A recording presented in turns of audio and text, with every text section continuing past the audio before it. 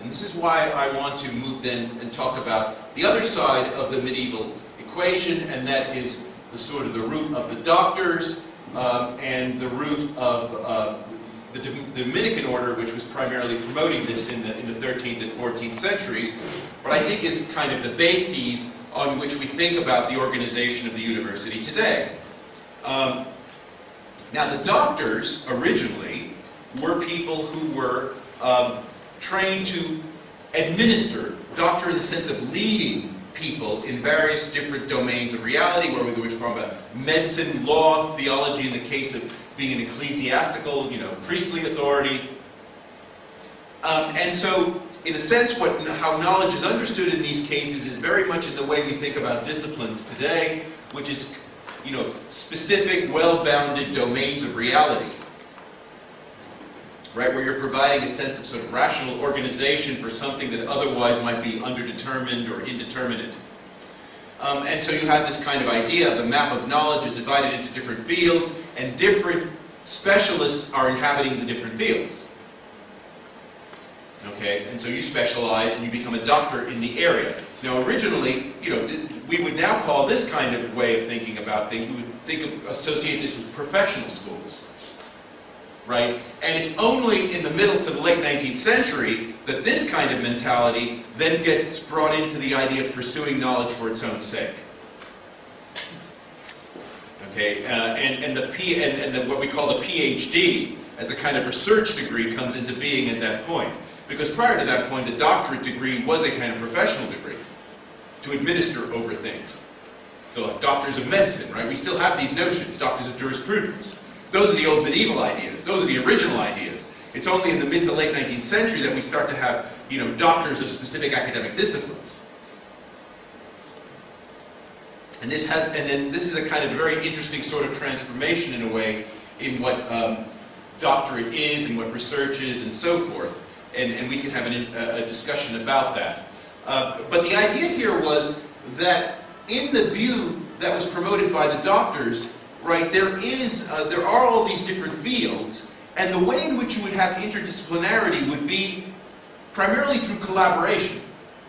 So everybody brings their own expertise to the table, and then you get some sort of collective agreement about things.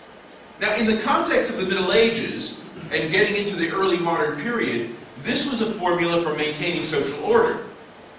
Right? So if you have the people with the doctorates in theology, and the doctorates in medicine, and the doctorates in law, all being able to cooperate with each other and defer to each other when appropriate, and then they can move in a sort of common direction and govern society as a whole. Okay, so this was kind of the point of interdisciplinarity in that sense, was as a way of maintaining some kind of governance structure in the society. Now, beyond this kind of point that I'm making here about the difference between the master's and the doctorate degree and the different senses of interdisciplinarity involved, there's also a kind of, there's a sort of overarching, you might say, theological difference here going on. And this, I think, is quite interesting from the standpoint of what the intellectual project of interdisciplinarity might be. Because the thing about the Franciscans and their way of pursuing things, which tends to want to integrate all the disciplines in the person, is the idea that part of what education is supposed to do is to bring you back to some sort of unity with God, which of course original sin and the fall of Adam and all of that kind of took you away from, and the idea is to recover some sort of divine unity.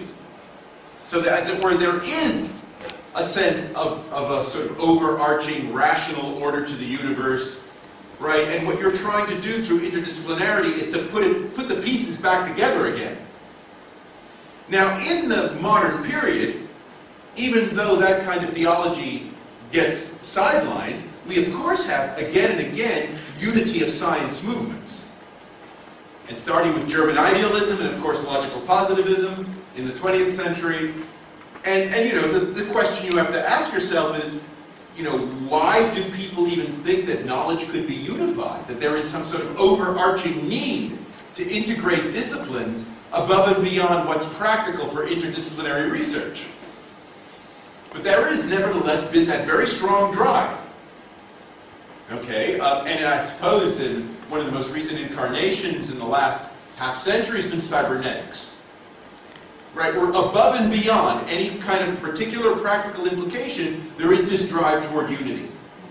So there's a presupposition, obviously, with this, that in some sense reality is unified at the end of the day, in some sense, in some ultimate sense, and that there is an intellectual project to be pursued in doing that, which involves somehow integrating the disciplines. Now, the point I want to make about this is I do think this is still a very valuable intellectual project. I think it's actually the strongest case for a permanent interest in interdisciplinarity. Right? In other words, really interdisciplinarity as something that goes above just the fashions of funding patterns has to ultimately be based on the idea that there is a unified view of reality, and whatever disciplines we're practicing at the moment is only capturing part of that. In that we need greater levels of integration. Okay? And I think that's the strongest argument, but it's an intellectual argument, and it's an argument that has a lot of metaphysical assumptions about the nature of reality and our ability to comprehend it. Okay? And so I want to make, I want to put that on the table. I am very sympathetic to that. But the motivation for doing interdisciplinary today is actually kind of moving in a somewhat different direction. And it's closer to what the doctors are interested in. Okay? And one of the phrases that didn't come up in your introduction, you were talking about all the different phrases that we use, about interdisciplinarity, multidisciplinary, and so forth. You didn't mention transdisciplinarity, okay? Transdisciplinarity, and I want to put that on the table, okay? Because transdisciplinarity is very important, rhetorically at least, as a way of updating interdisciplinarity. Because see, the thing about interdisciplinarity is that historically, until, let's say, the last 20 years or so, interdisciplinarity was seen primarily as an intellectually driven project. That is to say, something that came kind of within the academy. And probably the most recent, recent way of talking about this, one doesn't need to go back to the Middle Ages or the German idealists or anything like that. But of course, if you look at what was going on in the universities, especially when they expanded in the 1960s, and afterwards, there was a very strong push for interdisciplinarity, part of it having to do with the fact that there were areas of reality that were not covered by already existing disciplines. And so we talk about, the rise of things like ethnic studies, gender studies, right? All of these traditionally marginalized groups that nevertheless represent large amounts of reality, but were not captured within the traditional structure of academic disciplines. Right, interdisciplinarity then becomes the thing, in a way to, you might say, to improve or even realize the universal coverage of knowledge. Okay, and that this may have some very transformative consequences with regard to the academy as a whole.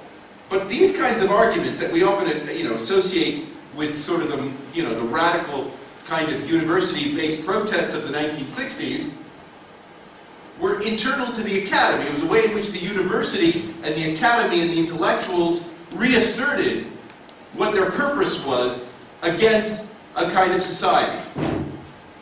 Okay, and it was in that context in the 1960s that interdisciplinarity was very important and a very cutting-edge kind of thing. But then as we move into the 1980s and 90s, okay, this kind of idea sort of morphs, and a lot has to do with the way in which the political economy of knowledge production changes. And here, this is where transdisciplinarity starts to become a relevant term for policy purposes. Because the problem with the phrase interdisciplinarity is that it's internally driven, right? It says, we've got these disciplines in the academy, and they're putting themselves together on their own terms, realizing that there are areas of knowledge that aren't being covered, and so we have to interact with each other to be able to produce the relevant knowledge. But that is very much an academic project. It's a project of academic self-transformation. But transdisciplinarity implies, in a sense, that the issues come from outside the academy altogether.